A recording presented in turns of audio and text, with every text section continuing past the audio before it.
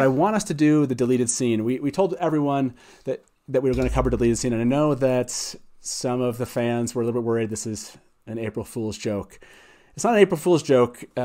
When I was a beta reader, as Brandon brought up, for Towers of Midnight, the scene we're about to play for you, which we had Michael Kramer, we asked Michael to record this, and he was kind enough to do that for us. So the scene that we're going to play is one that he's reading. It's a short scene. It was in my beta read document that was sent to me for Towers of Midnight. So what you're going to listen to right now is what I read when I read Towers of Midnight for the first time. So we're going to play this for you, and then Brandon and I are going to come back. This is, for those that are asking, this is from Towers of Midnight, so it does... Which chapter? Oh, this is, I think, chapter 57. Thanks for bringing that up. This is right at the scene... for those that are watching, this is going to spoil some things for you, but this is right at the scene where they've come out of the Tower of Genji, and this involves Matt, Tom, and Moiraine.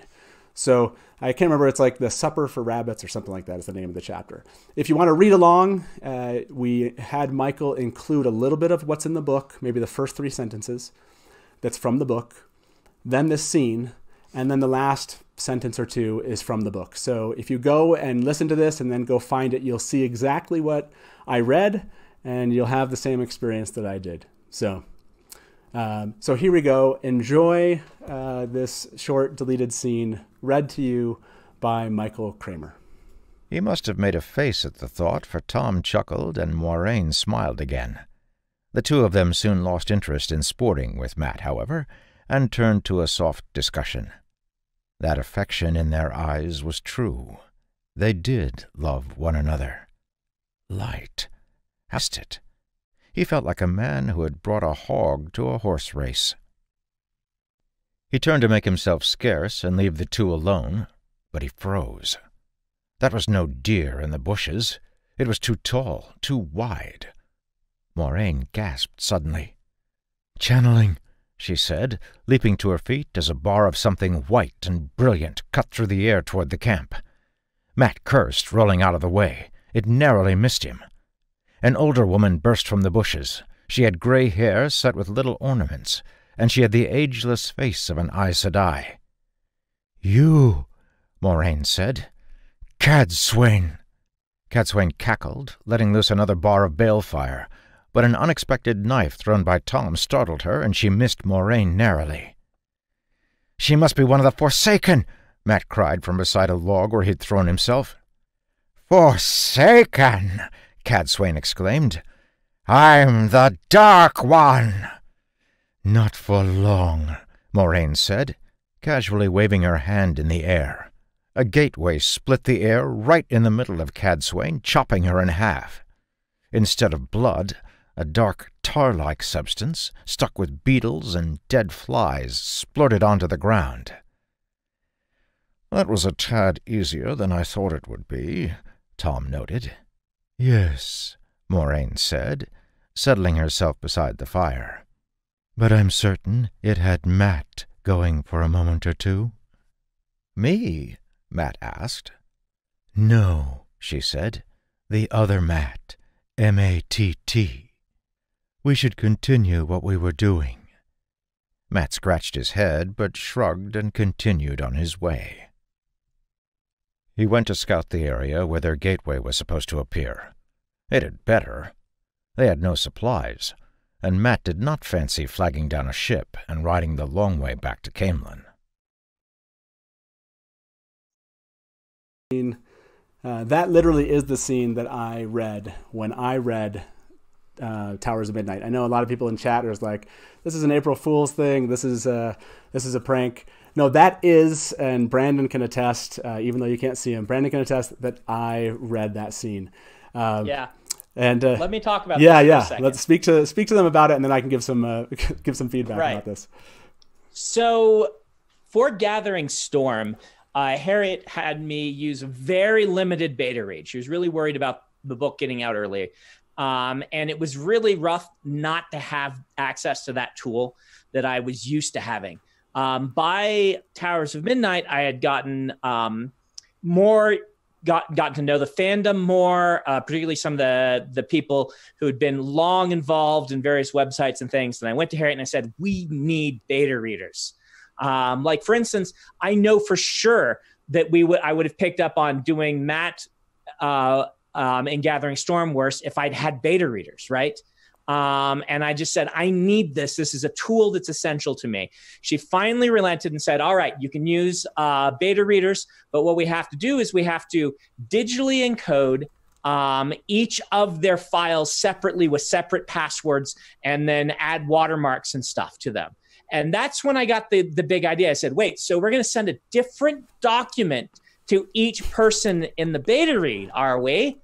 Which means that I can add something to Matt Hatch's document that doesn't go into anyone else's document, that is just going to totally pull his leg and get him going. And so with Harriet's approval, I inserted into one of them this brief scene that happens because for years at that point, Matt had been saying, you're going to kill Cadsuane, right? You got to kill Cadsuane. You just kill Cadsuane, please. And, you know, unrelenting request for killing Cadsuane. So I decided to give him what he wanted and to go a little over the top in it. And so, yeah, this was in there. This is an actual deleted scene. It was never canon. That's the thing that we didn't admit to you when we were saying this, but it was legitimately written while I was writing Towers of Midnight and was sent in the beta read to Matt Hatch for him to read and respond to. So let me add some texture to this because this is what's so great about this. I'm not joking when I say that I believed the scene the first time through. And you have to understand how much I wanted her to die at the time. And so for those of you that are familiar with what this scene looks like, it looks like a bubble of evil moment, right? That is immediately where Brandon had me. And what's funny is he knew exactly how to get me in this, Brandon. You did such a good job, which is you used some metaphysics that I totally would buy into. And so I'm reading this going like, Cadsuane, of course, I knew she was evil. Like I watch people in chat do. Like, this is crazy. And then I'm reading it and going, but that doesn't make any sense. Why would she scream, I'm the Dark One? That's absurd. And it took me out for a moment. But then you put the Beatles in, Brandon. Like, that was so brilliant. Like, I immediately was like, this is a bubble of evil and the greatest bubble of evil that has ever existed. So I was so in, and I couldn't wait to talk to all the other beta readers about this moment. And then there's the piece which Michael does perfectly. When you read it, you don't read it M-A-T-T. But I love that he added that texture to it. So for those of you that are just listening to it and you didn't see it, he's saying M-A-T-T. It's such a great moment. And I'll tell you that my suspension of disbelief did not, like, I was so in. I read it and I was like, they left a T in. I was like, Brandon, that's an easy mistake. They just need to take that out. I'll make a comment. And then I read it again, and it literally took me, Brandon, it took me, I think, 2 times through before I was like, oh man, he totally pranked me. He totally pranked me. And so the other piece about this that Brandon hasn't shared yet is we were given, I think, maybe a week or two to do the beta read. And when we were given the document, I wanted to go through like with a fine-tooth comb. And so it took 7 days for me to get to this scene. 7 days of reading the books really closely and just making comments on everything. And 7 days that Brandon was just sitting there like, is this dude ever going to get to that spot? What were you thinking in that moment? Were you just like, maybe I didn't notice it? I'm kind of curious. I thought maybe you, like, I had no clue. I'm like, what's going on? Why hasn't he said anything yet? I don't want to spoil the joke by asking him about it. So I just bided my time and waited, hoping that you hadn't just missed it. Yeah, so that's we talked about doing this. Harriet gave us the permission. This is the 10th anniversary pretty much of that moment.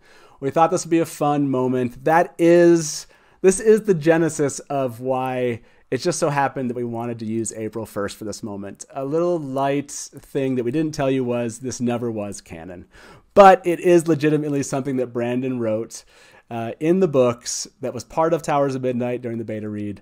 And so we felt like that would be... That we did delete. It is a deleted scene. It is a deleted scene that was never intended to make it into the book. So I hope everyone enjoyed that that piece of this. Apparently, I didn't realize. I thought all the other beta readers had read this. It wasn't in their documents, and that's why like everyone's saying that this is god tier trolling in chat.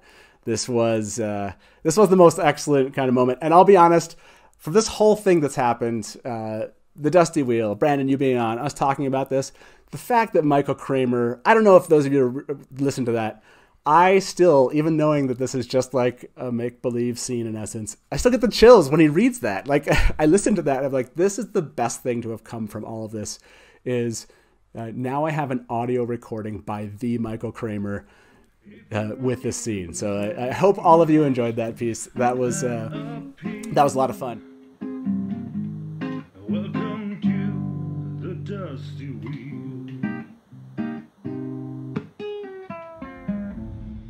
Just hit subscribe, and if you want to see more Wheel Time, can't wait to see you next Wednesday. No, it's terrible. Do us a favor and click that subscribe button. And watch that next video over there. It's pretty good. Make sure you follow us on Twitter, Discord, Facebook, Instagram. We're all over the place. We'll see you next Wednesday.